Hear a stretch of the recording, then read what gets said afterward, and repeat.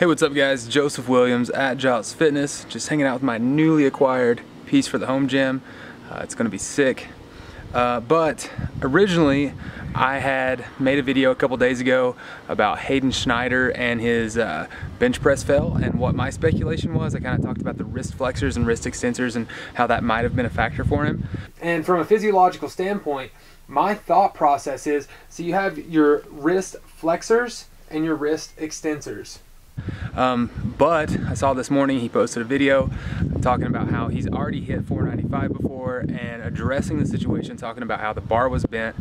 And I mean, I've been following Haydn for years and I knew that he could hit 495. I've seen him do it before.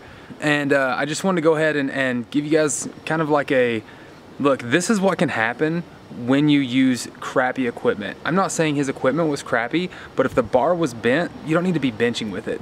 It doesn't need to be in use, period. So if you are at a commercial gym, or if you're looking into getting your own gym equipment, buying stuff used like I've done, don't buy crap that is bent.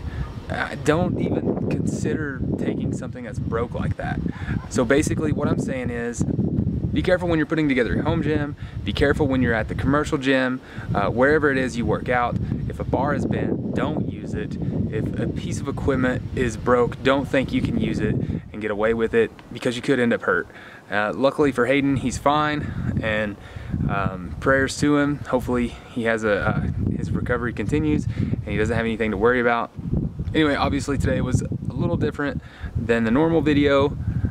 I've got some good things coming up soon, so stay tuned for that. Hope you guys have a great Easter. Thanks for watching. Like the video if you liked it, subscribe to the channel, and I'll see you next time.